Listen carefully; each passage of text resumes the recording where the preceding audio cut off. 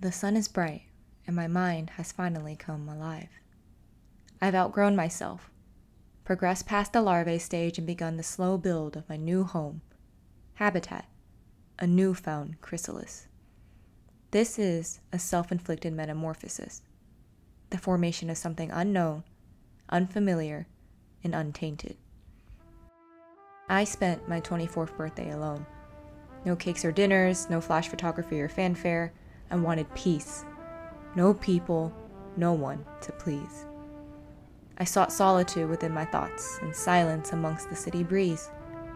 I laid there in the blades of grass, drifting into the overhead of skies and sparrows, thinking to myself, I feel at home because I am comfortable, alone.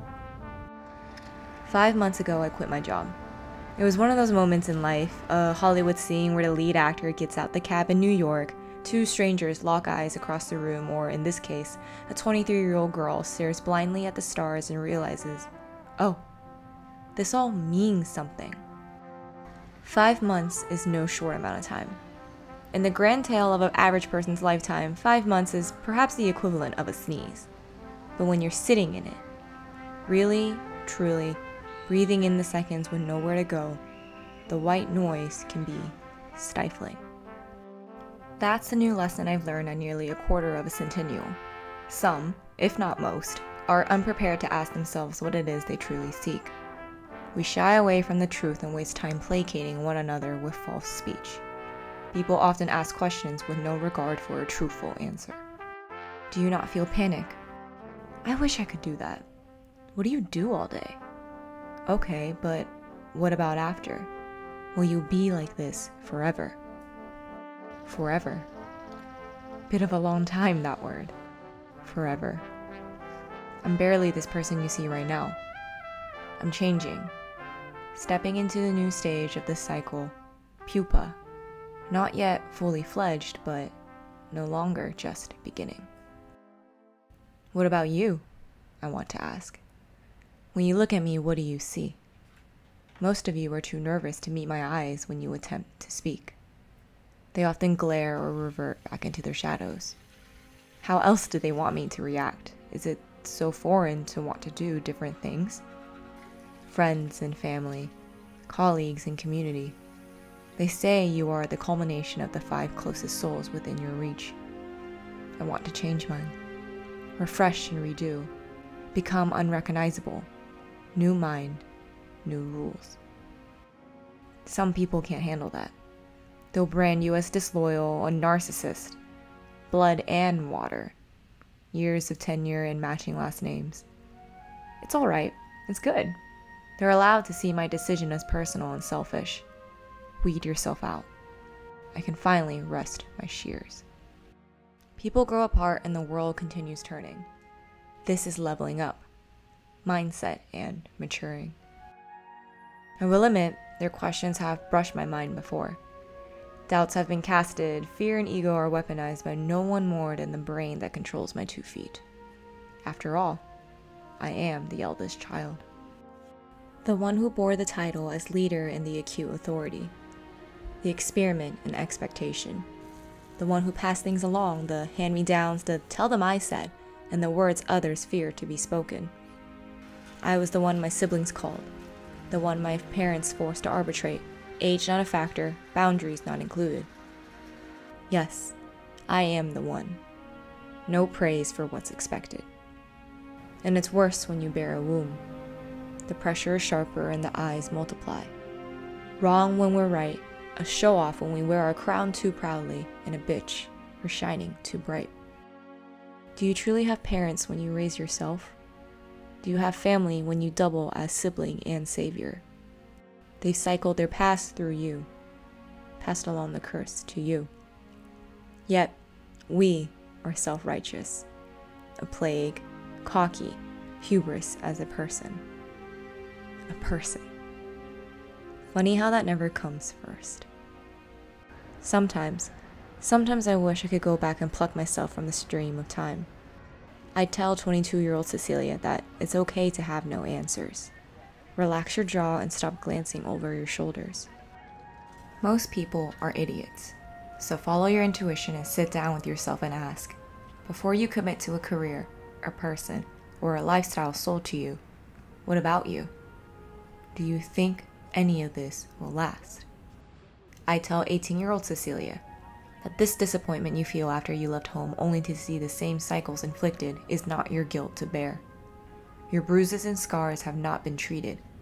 To walk away does not mean you've been defeated. Karma is real and it can be cruel. Continue forward and release yourself from the past. The universe is an unbiased entity and it remembers, and it always delivers lessons right back. And I tell 13-year-old Cecilia exactly this. You are the eldest daughter. No one really sees you until you've chosen to let yourself fall. You're mean, impatient, and far too practical. Confidence too high, yet your expectations for others so low, relationships are viewed as contractual. And you know when your fangs are out that this is what you've been waiting for.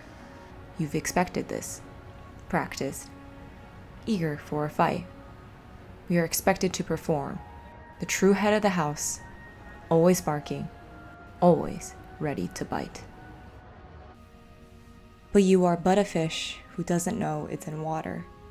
That's what I would say. The current is unpredictable and you're not always going to be this way. Your mindset matters. What you think is what you will be, so look forward. You will learn that with time. It will be painful and you'll wonder what you participate in the system for. One that couldn't care less if you have a working brain or voice with opinions. One you can barely afford. But right now, you are here. Age whatever, location unknown. Perhaps it's raining and you glanced out the window and realized you're far from home. You have a tendency to be so curious you drive yourself insane. It's never quiet unless you write about everything, anything to silence your brain. Sometimes you feel 13 again, and you don't think things will be alright. What does it mean to exist? To walk alongside others? Are we capable of fully knowing another person? Are we compassionate enough to try? I filled journals about this for years. Will this be how I'm remembered? Why do we seek to be immortalized? The silence is rare and the questions never stop flowing.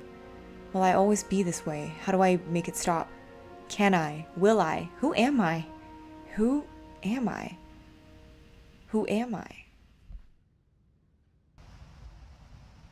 The sun is bright and my mind has finally come alive. I spent my 24th birthday alone. I've put my weapons down because I don't need them anymore. It's not worth living your life being angry. Feel what you feel and allow it to be fuel, but not the reason. When you've outgrown your habitat, the strain will be something that one day you will no longer be able to take. Take a deep breath, inhale and exhale, allow it to break. You've got to let the past go. No victimizing and no more running until you have no place left to be. When something is wrong, you have to do something about it. Pull yourself together like always, but do it for yourself this time. Be selfish. Be honest. And I see you, my shadow in the mirror. Sometimes I don't recognize the apparition mimicking my face. I'm changing so violently, altered just so slightly.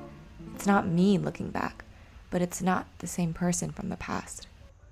I'm learning to grasp my shadow by its hand and allow myself to ignite. We gaze at each other from across the room and never look any other way. There's no need to fight. Now I am anything, everything, whatever can be promised. I have satisfied no goals, but to say I've done nothing would be dishonest. This joy, the satisfaction of living, this is what I wanted. And I'm okay, because right now, I feel alive. It's that simple.